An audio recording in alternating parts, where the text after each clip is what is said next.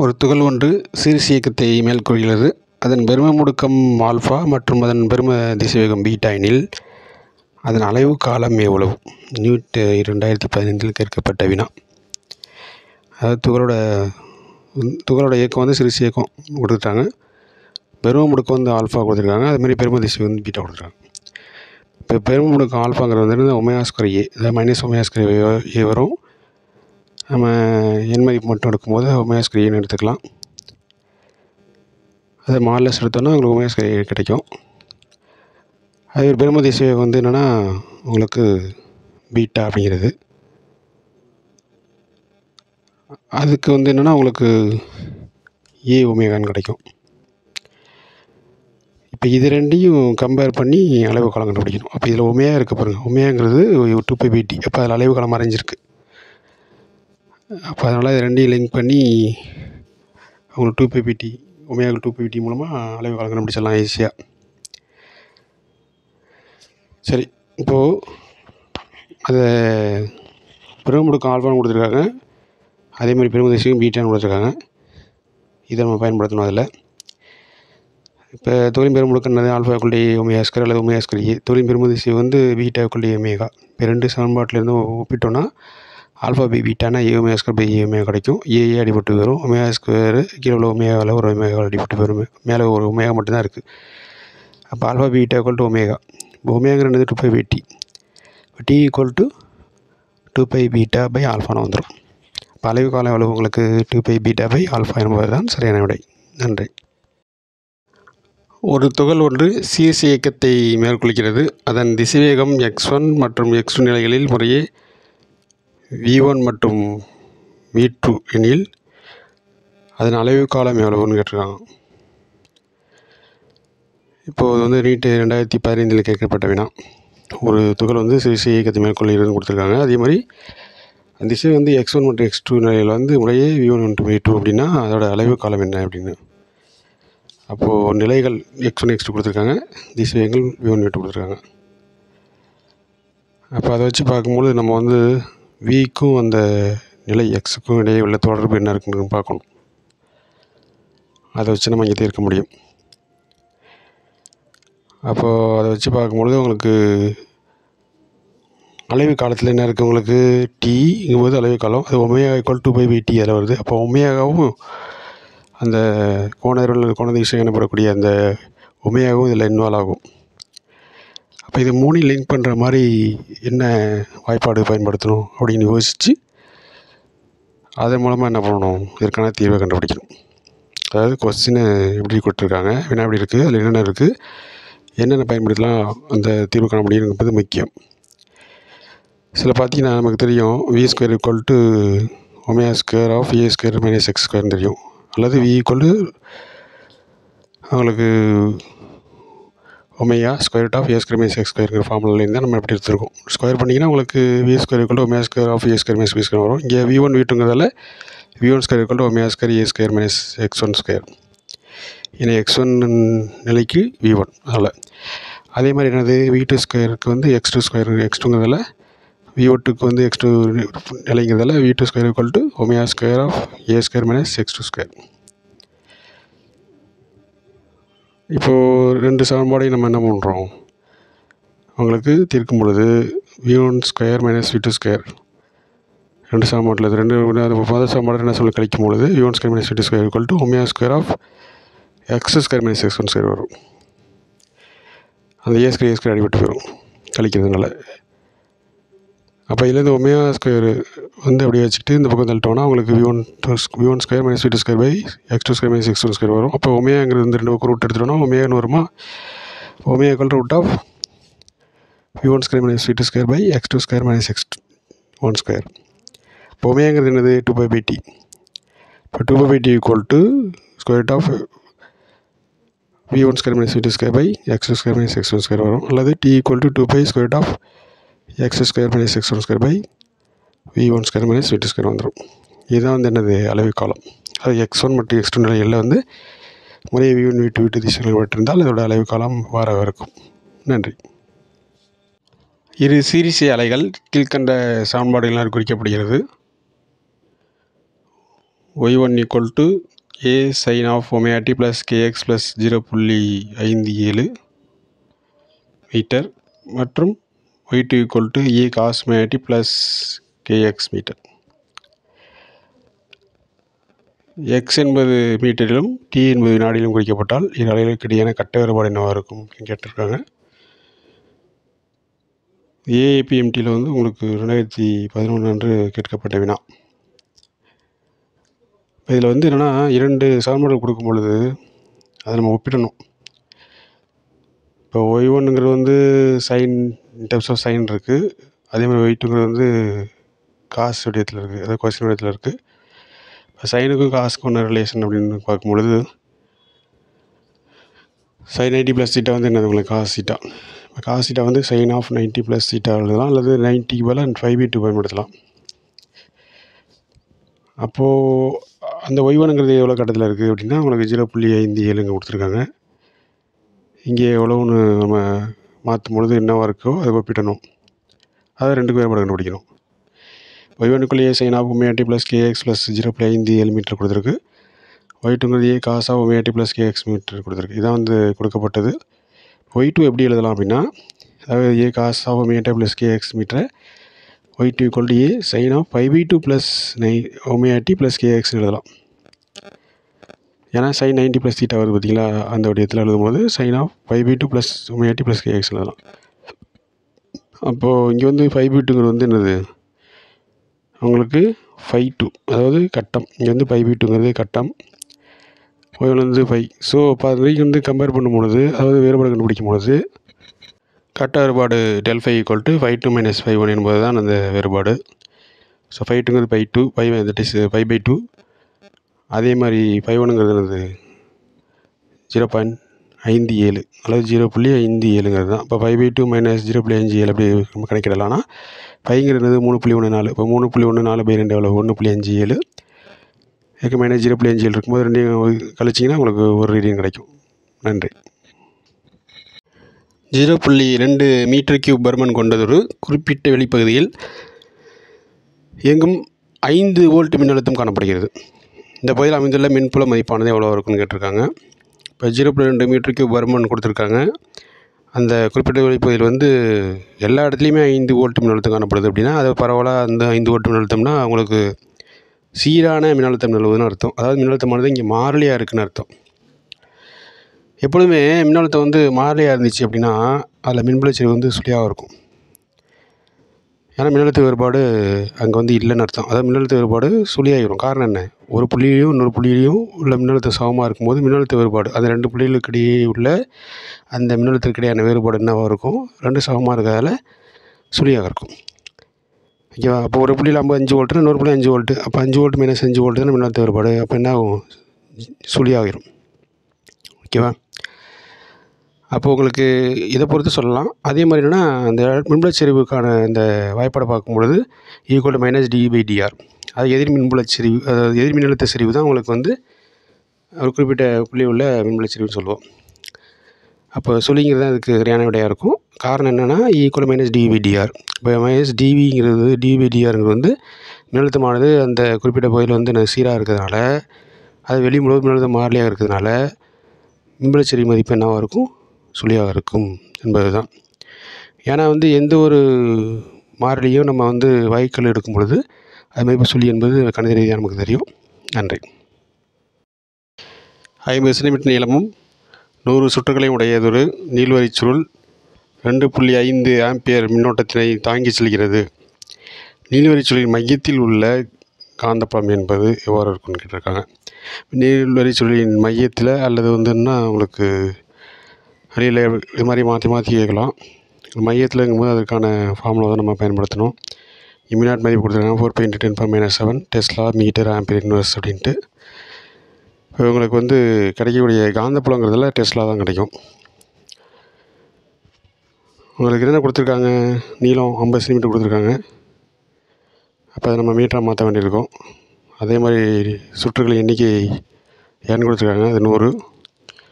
மின்னோட்டம் I கொடுத்துருக்காங்க 2.5 ampere. இப்போ அதுக்கான ஃபார்முலாவை பயன்படுத்தி நம்ம இதற்கான விடையை காண வேண்டும்.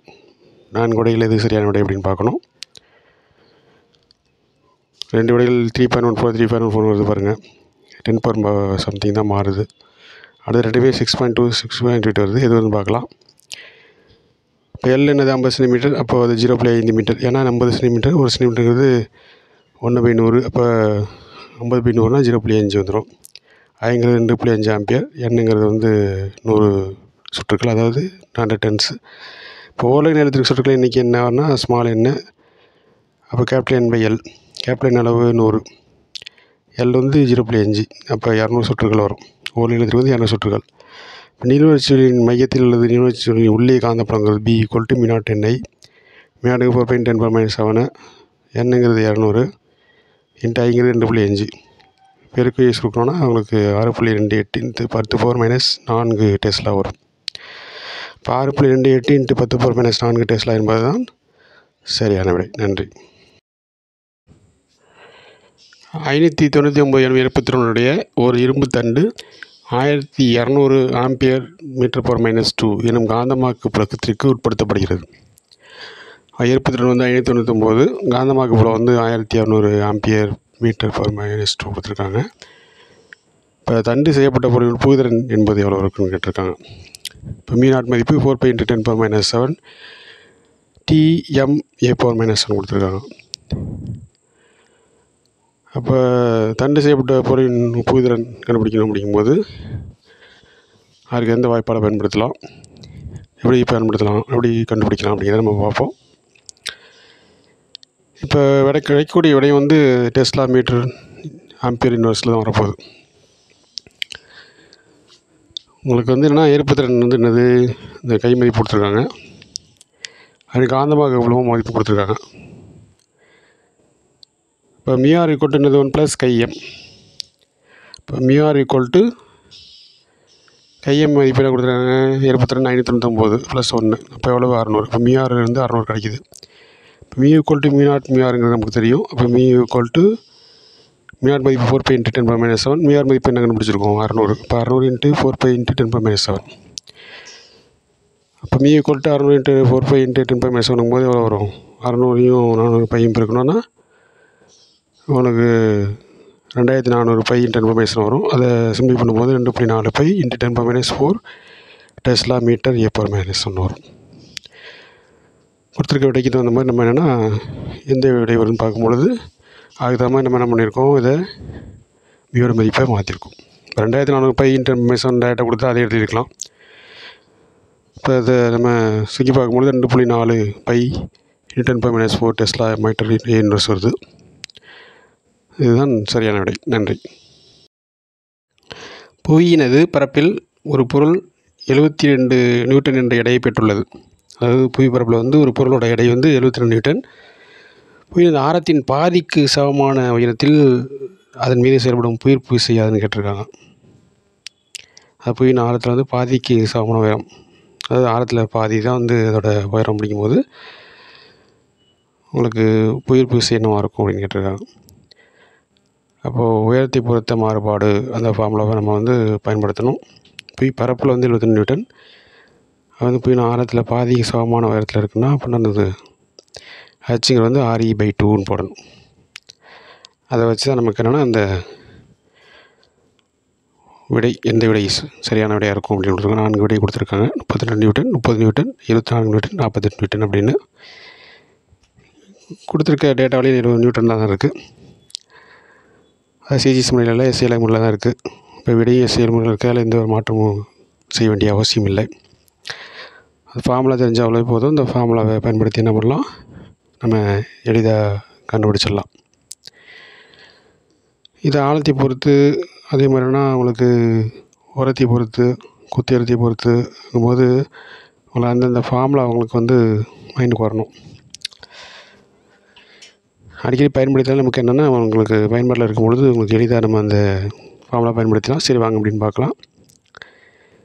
இப்போ WSங்கிறது வந்து புவி பரப்பில், MGSங்கிறது வந்து டபிள்யூங்கிற எம்ஜி தான் போட்டிருக்கோம். இப்போ எஸ்ங்கிறது அந்த பரப்புங்கிற அப்படி கொடுத்துருக்கோம் 70 நியூட்டன்.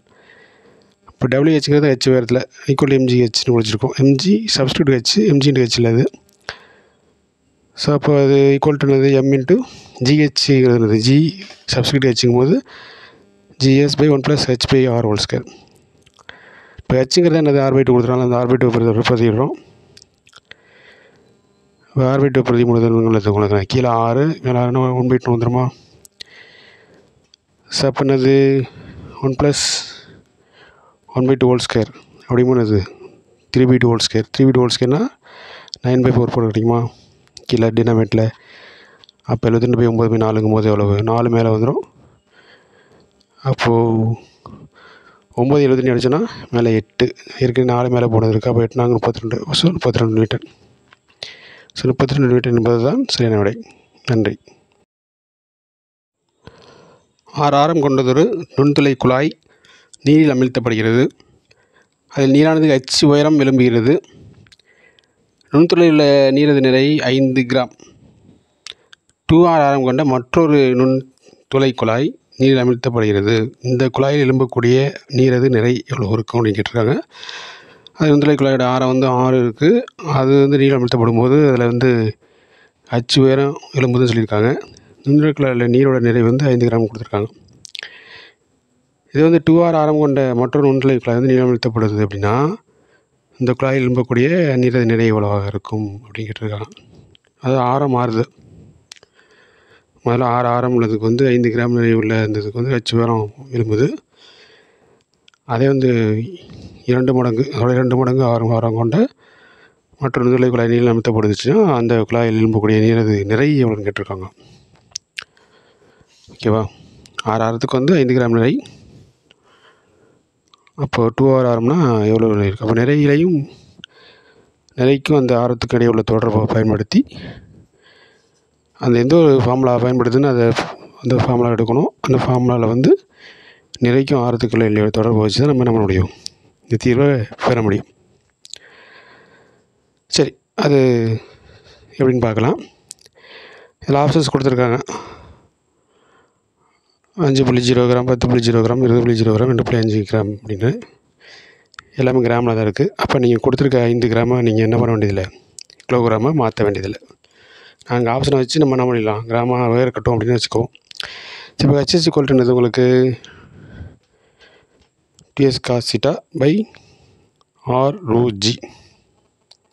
இப்போ நுண்துளை குழாயில் உள்ள நீரின் நிறை அப்படின்னு பார்க்கும்பொழுது நிறை என்னது πr²h. ஏன்னா πr²hங்கிறது நுண்துளை குழாய் உருளை வடிவத்தில் இருக்கிறதால அதோட கன அளவு πr²h. அதில் நீரின் அடர்த்தி ரோன்னு எடுத்திருக்கோம். இப்போ πr² இன்ட்டு h அளவு உங்களுக்கு PS cos θ பை r/ρg அதை பிரதிக்கிட்டுருக்கோம் மேலே உள்ள சமன்பாட்டை இன்ட்டு ரோ. அப்போது உங்களுக்கு என்ன கிடைக்கும், கீழே அந்த 6 மேலே உள்ள r² ஒரு அடிப்பட்டு வரும். அப்போது 2πr s cos θ by g கிடைக்கும். இப்போ இதுலேருந்து பார்த்தோன்னா மேலே 6 இருக்குது, எம் இடது பக்கம் எம் இருக்குது, அதேமாதிரி வலது பக்கம் 6 நேராகவே இருக்கிறா உங்களுக்கு நேர் வீதம் தான் உங்களுக்கு நியூமினேட்லேயே இருக்குது. ஓகேவா. அப்போது எம் இஸ் ப்ரொபோஷனல் டு 6. சரி, இப்போ 2 வகையான நிறைவு ஒப்பிடும் பொழுது உங்களுக்கு 2r ஆரமுடைய அதுக்கு எம் டேஷ் எடுத்துக்கலாம், ஆருக்கு எம் எடுத்துக்கலாம். So M dash by M equal to 2r by R. ஏன் நேர் வீதம் பொருத்த முடியுங்கிறதால. அப்போ 6 அடி வரும்போது M dash by M equal to 2 கிடைக்கும். அப்போ எம் டேஷ் ஈக்குவல் டு என்னது 2m. எம்முக்கு தான் 5 கிராம் கொடுத்துட்டாங்களே. அப்போ என்ன வரும் உங்களுக்கு, M dash equal to 2 × 5 gram 10 gram. 10 gram என்பது தான் சரியான விடை. நன்றி. யுரேனியம் 92 235 எனும் யுரேனியம் ஐசோடோப் நியூட்ரான் கொண்டு தாக்கப்படும் போது கிரிப்டான் அதாவது KR 36 89 மற்றும் 3 நியூட்ரானோடு உருவாக்கப்படுவது கீழ்கண்டவற்றில் எந்த தனிமம் அப்படிங்கிறத நம்ம பார்க்க போகிறோம். இது என்னென்னா ஒரு அணுக்கரு பிளவு வினை. அதாவது யுரேனியத்தை 92 235 அதாவது 92 அணு எண்ணும் 235 நிறை எண்ணும் உள்ள யுரேனியம் ஒரு நியூட்ரான் கொண்டு தாக்கப்படும் பொழுது 3 நியூட்ரான்கள் வருது. அதில் 2 தனிமங்கள், ஒன்று கிரிப்டானும் இன்னொரு தனிமம் என்னவாக இருக்கும்னு கேட்குறாங்க. அதே கிரிப்டானே வராது. ஓகேவா. இன்னொன்று என்ன உருவாகும் அப்படிங்கிறது இந்த அணியன் நிலையை வச்சு தெரியணும். இது நமக்கு ஃபெமிலியரான ஒரு சமன்பாடு. நிறைய பேருக்கு விடை நேரடியாகவே தெரிஞ்சிடும். அதான் தான் அந்த எளிமையான வினாக்கள் ஒரு 5-6 வினாக்கள் கொடுப்பாங்கள்ல, அதில் வருது இது. இந்த நீட்டு 2020 கேட்கப்பட்ட வினா தான் அது. இப்போ பார்த்தீங்கன்னா இதுதான் சமன்பாடு. 92 யுரேனியம் 235 ப்ளஸ் நியூட்டானுங்கிறது 0n1 கிவ்ஸ் எக்ஸுங்கிறது தனிமம், தெரியாத தனிமம் இப்போ நம்ம எடுத்திருக்கோம். அது கியூங்கிறது அணி எண்ணும், பிங்கிறது நிறை எண்ணும் கொடுத்துருக்கோம். ப்ளஸ் உங்களுக்கு 36 அணி எண்ணும் 89 நிறை எண்ணும் கிரிப்டான் ப்ளஸ் 3 நியூட்டான்கிறது 3 0n1 ப்ளஸ் அதோடு சேர்ந்து ஆற்றல் உருவாகும். அந்த ஆற்றானது வெப்பமாகவும் ஒளியேற்ற அளவும் வெளிப்படும் அப்படிங்கிறது நமக்கு தெரியும். இப்போ இடதுபுறம் அணு எண்களின் கூடுதல் வந்து என்னென்னா, உங்களுக்கு கீழே உள்ள எண்கள் 92 + 0 92 வரும். அதே மாதிரி வலதுபுறம் அணு எண்களின் கூடுதல் வந்து என்னென்னா, உங்களுக்கு வந்து Q + 36 + 3 × 0. இப்போது Q + 36ன்னு வந்துடும். அப்போது உங்களுக்கு Q + 36ங்கிறது வந்து Q + 36 + 0னா என்ன வரும்? Q + 36 வருமா வலதுபுறம்? அப்போ Q + 36 = இடதுபுறம் உள்ள 92 + 0, அப்போ 92. Q + 36 = 92னா Q = 92 - 36 எவ்வளோ வரும்? 56 வரும். இது நிலையங்களை பொறுத்த மட்டும் இடதுபுறம் நிறைய எண்களின் கூடுதல் என்னது? மேலே 235 இருக்குது, நியூட்டானில் 1 இருக்குது. இப்போ 235 + 1 வந்து 236. அதே வலதுபுறம் ஒன்று என்னது? நிறைய எண், மேலே உள்ள நிறைய எண். அப்போ P + 89 + இங்கே 3 × 1ன்னு போடணும், ஏன்னா 3 நியூட்டான்கள் அதில். அப்போ உங்களுக்கு P + 89 + 3 × 1 வரும். ஓகேவா? LHS = RHS, ஏன்னா வந்து இடதுபுறம் உள்ள நிறைய எண் கூடுதல் வலதுபுறம் உள்ள நிறைய எண் கூடுதலுக்கு சமமாக இருக்கும். அப்போ P + 92 = 236 வரும். P = 236 - 92 எப்படின்னா ஒரு எவ்வளோ? P = 144. அப்போ நிறைய எண் வந்து என்னது? 144 உள்ள தனிமமாகும். அதே மாதிரி அணியன் வந்து 56 உள்ள தனிமமாகவும் இருக்கும். அது வரக்கூடிய அந்த இன்னொரு தனிமம் வந்து 56 அணியன் இருக்கும், நிறைய வந்து 144 இருக்கும். அப்போ என்னவாக இருக்கும் அப்படின்னா அது பேரியம். பேரியம் தான் 56 அணியன்னும் 144 நிறைய உள்ள தனிமம். உருவாகும் தனிமம் என்ன? 56 பேரியம் 144 என்பது தான் சரியான விடை. அதாவது விடை 4வது ஆப்ஷனாக உள்ள பேரியம் 56 144. நன்றி. 6 ஆரம் கொண்டதொரு நுண்துளை குழாய் நீரில் அமிழ்த்தப்படுகிறது. அதில் நீரானது H உயரம் எழும்புகிறது. நுண்துளையில் உள்ள நீரது நிறை 5 கிராம். 2R ஆரம் கொண்ட மற்றொரு நுண்துளை குழாய் நீரில் அமிழ்த்தப்படுகிறது. இந்த குழாயில் எழும்பக்கூடிய நீரது நிறை எவ்வளோ இருக்கும் அப்படின்னு கேட்டிருக்காங்க. அது நுண்துளை குழாயோட ஆரம் வந்து 6 இருக்குது. அது வந்து நீரில் அமிழ்த்தப்படும் போது அதில் வந்து H உயரம் எழும்புதுன்னு சொல்லியிருக்காங்க. நுண்துளை குழாயில் நீரோட நிறை வந்து 5 கிராம் கொடுத்துருக்காங்க. இது வந்து 2R ஆரம் கொண்ட மற்றொரு நுண்துளை குழாய் வந்து நீரில் அமிழ்த்தப்படுது அப்படின்னா இந்த குழாயில் எழும்பக்கூடிய நீரது நிறை எவ்வளவாக இருக்கும் அப்படின்னு கேட்டிருக்காங்க. அது ஆரம் மாறுது. முதல்ல 6 ஆரம் உள்ளதுக்கு வந்து 5 கிராம் நிறை உள்ள இதுக்கு வந்து H உயரம் எழும்புது. அதே வந்து 2 மடங்கு 2 மடங்கு ஆரம் கொண்ட மற்ற நுண்துளை குழாய் நீரில் அமிழ்த்தப்படுதுச்சுன்னா அந்த குழாயில் எழும்பக்கூடிய நீரது நிறை எவ்வளோன்னு கேட்டிருக்காங்க. ஓகேவா? 6 ஆரத்துக்கு வந்து 5 கிராம் நிறை. அப்போது 2R ஆரம்னா எவ்வளோ நிறை இருக்குது? அப்போ நிறைக்கும் அந்த ஆரத்துக்கு இடையே உள்ள தொடர்பை பயன்படுத்தி அந்த எந்த ஒரு ஃபார்முலா பயன்படுத்துன்னு அந்த ஃபார்முலா எடுக்கணும். அந்த ஃபார்முலாவில் வந்து நிறைக்கும் ஆரத்துக்குள்ள தொடர்பு வச்சு தான் நம்ம என்ன பண்ண முடியும்? இந்த தீர்வை பெற முடியும். சரி, அது எப்படின்னு பார்க்கலாம். இதில் ஆப்ஷன்ஸ் கொடுத்துருக்காங்க. 5.0 கிராம், 10.0 கிராம், 20.0 கிராம், 2.5 கிராம் அப்படின்னு எல்லாமே கிராமில் தான் இருக்குது. அப்போ நீங்கள் கொடுத்துருக்க 5 கிராமை நீங்கள் என்ன பண்ண வேண்டியதில்லை, கிலோகிராமை மாற்ற வேண்டியதில்லை. நாங்கள் ஆப்ஷனை வச்சு நம்ம என்ன பண்ணிடலாம், கிராமாகவே இருக்கட்டும் அப்படின்னு வச்சுக்குவோம். சரி, இப்போ HH = உங்களுக்கு TS cos θ/R ρg. இப்போ நுண்துளை குழாயில் உள்ள நீரின் நிறை அப்படின்னு பார்க்கும்பொழுது நிறை என்னது? πr²h ρ. ஏன்னா πr²hங்கிறது வந்து நுண்துளை குழாய் வந்து உருளை வடிவத்தில் இருக்கிறதால அதோட கன அளவு πr²h. அதில் நீரின் அடர்த்தி வந்து ரோன்னு எடுத்திருக்கோம். இப்போ πr² × H அளவு உங்களுக்கு TS cos θ/R ρg. அதை பிரதிக்கிட்டு மேலே உள்ள சமன்பாட்டை × ρ. அப்போது உங்களுக்கு என்ன கிடைக்கும்? கீழே அந்த 6 மேலே உள்ள r² ஒரு அடிப்பட்டு வரும். அப்போது 2πr s cos θ/g கிடைக்கும். இப்போ இதுலேருந்து வந்து பார்த்தோன்னா மேலே 6 இருக்குது, எம் வந்து இடது பக்கம் எம் இருக்குது, அதேமாதிரி வலது பக்கம் 6 நேராகவே இருக்கிற உங்களுக்கு நேர் வீதம் தான் உங்களுக்கு நியூமினேட்லேயே இருக்குது. ஓகேவா? அப்போது எம் இஸ் ப்ரொபோஷனல் டு 6. சரி, இப்போ 2 வகையான நிறையை ஒப்பிடும் பொழுது உங்களுக்கு 2r ஆரமுடைய அதுக்கு வந்து எம் டேஷ் எடுத்துக்கலாம், ஆருக்கு வந்து எம் எடுத்துக்கலாம். So M dash by M equal to 2r/r. ஏன் நேர் விகிதம் பொருத்த முடியுங்கிறதால. அப்போ ஆர் அடி வரும்போது M dash by M equal to 2 கிடைக்கும். அப்போ எம் டேஷ் ஈக்குவல் டு என்னது 2m. எம்முக்கு தான் 5 கிராம் கொடுத்துட்டாங்கல்ல. அப்போ என்ன வரும் உங்களுக்கு? M dash equal to 2 × 5 gram, 10 gram. 10 gram என்பது தான் சரியான விடை. நன்றி. புவியினது பரப்பில் ஒரு பொருள் 72 நியூட்டன் என்ற எடையை பெற்றுள்ளது. அதாவது புவி பரப்பில் வந்து ஒரு பொருளோட எடை வந்து 72 நியூட்டன். புவியினது ஆரத்தின் பாதிக்கு சமமான உயரத்தில் அதன் மீது செயல்படும் புவியீர்ப்பு விசை யாதுன்னு கேட்டிருக்காங்க. அது புவியின் ஆரத்தில் வந்து பாதிக்கு சமமான உயரம், அதாவது ஆரத்தில் பாதி தான் வந்து அதோட உயரம் அப்படிங்கும்போது உங்களுக்கு புவியீர்ப்பு விசை என்னவாக இருக்கும் அப்படின்னு கேட்டிருக்காங்க. அப்போது உயரத்தை பொறுத்த மாறுபாடு அந்த ஃபார்முலாவை நம்ம வந்து பயன்படுத்தணும். புவி பரப்பில் வந்து 72 நியூட்டன், அது வந்து புவியின் ஆரத்தில் பாதிக்கு சமமான உயரத்தில் இருக்குன்னா அப்படின்னா அந்த ஹச்சுங்கிறது வந்து RE/2ன்னு போடணும். அதை வச்சு தான் நமக்கு என்னென்னா அந்த விடை எந்த விடை சரியான விடையாக இருக்கும் அப்படின்னு கொடுத்துருக்காங்க. 4 விடை கொடுத்துருக்காங்க. 32 நியூட்டன், 30 நியூட்டன், 24 நியூட்டன், 48 நியூட்டன் அப்படின்னு கொடுத்துருக்க டேட்டாவிலேயே 20 நியூட்டன் தான் இருக்குது. அது சிஜிஎஸ் முறையில் இல்லை, எஸ்ஏஎல்ஐ முறையில் தான் இருக்குது. இப்போ விடையும் எஸ்ஏஎல் முறையில் இருக்கால எந்த ஒரு மாற்றமும் செய்ய வேண்டிய அவசியம் இல்லை. அது ஃபார்முலா தெரிஞ்சாலே போதும். இந்த ஃபார்முலாவை பயன்படுத்தி என்ன பண்ணலாம், நம்ம எளிதாக கண்டுபிடிச்சிடலாம். இது ஆழத்தை பொறுத்து அதே மாதிரினா உங்களுக்கு உரத்தை பொறுத்து குத்தியரத்தை பொறுத்து இருக்கும்போது உங்களை அந்தந்த ஃபார்முலா அவங்களுக்கு வந்து மைண்டுக்கு வரணும். அடிக்கடி பயன்படுத்தினாலும் நமக்கு என்னென்னா உங்களுக்கு பயன்பாட்டில் இருக்கும் பொழுது உங்களுக்கு எளிதாக நம்ம அந்த ஃபார்முலா பயன்படுத்தலாம். சரி வாங்க அப்படின்னு பார்க்கலாம்.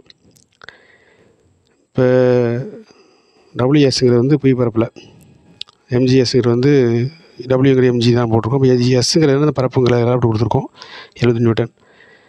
இப்போ டபிள்யூஹெச்ங்கிறது ஹெச் உயரத்தில் ஈக்குவல் எம்ஜிஹெச்னு முடிச்சிருக்கோம். எம்ஜி சப்ஸ்டியூட் ஹெச், எம்ஜின்ட்டு ஹெச் இல்லை அது. ஸோ அப்போ அது ஈக்குவல் டு என்னது எம் இன்ட்டு ஜிஹெச்ங்கிறது ஜி சப்ஸ்டியூட் ஹெச்சுங்கும் போது ஜிஎஸ் பை 1 + h/r². இப்போ ஹெச்சுங்கிறது என்னது R/2 கொடுத்துருவாங்க. அந்த R/2 பிரதிடுறோம். R/2 பிரதி முழுது உங்களுக்கு கீழே 6 மேலே 6 1/2 வந்துடுமா? ஸோ அப்போ என்னது 1 + 1/2² அப்படிங்கும்போது அது 3/2². 3/2²னா 9/4 போட கிடைக்குமா கீழே டினாமேட்டில்? அப்போ 72/9/4ங்கும்போது எவ்வளவு? 4 மேலே வந்துடும். அப்போது 9 72 அடிச்சோன்னா மேலே 8, ஏற்கனவே 4 மேலே போனது இருக்குது. அப்போ 8 4 32. So 32 Newton. ஸோ 32 நியூட்டன் என்பது தான் சரியான விடை. நன்றி. ஒரு சிறிய மின் இருமுனை 16 × 10⁻⁹ கூலோமீட்டர் எனும் இருமுனை திருப்புதனை பெற்றுள்ளது. மின் இருமுனை திருப்புதனை கொடுத்துருக்காங்க, அதாவது ஸ்மால் பி வேல்யூ கொடுத்துருக்காங்க.